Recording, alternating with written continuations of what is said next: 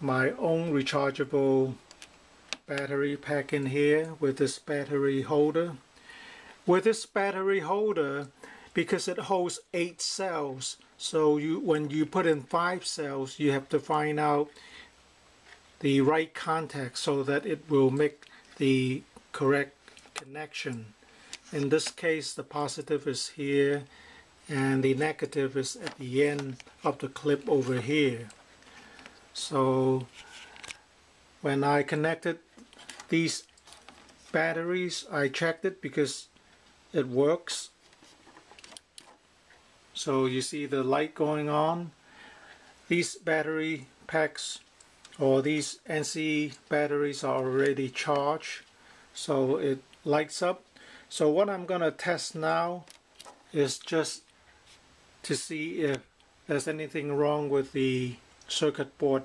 So I'm going to just plug in the solar panel and let it charge for a few hours to see if the voltage is going to go up on the battery pack here. It is about 7 volts now, which is already charged.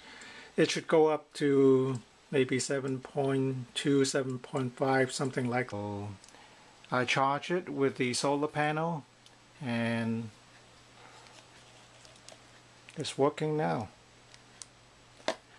If the remote sensor and the electronics that turn on the light at night, if they don't work, forget it.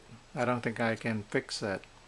But if it's just the battery, these are very low capacity batteries anyway. They're 600 milliamp hour.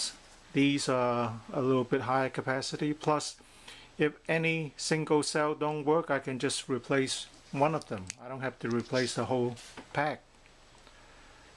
So all I have to do is put the battery separately into a case. I have to find a small size case and then just mount it to the wall, and that would be it.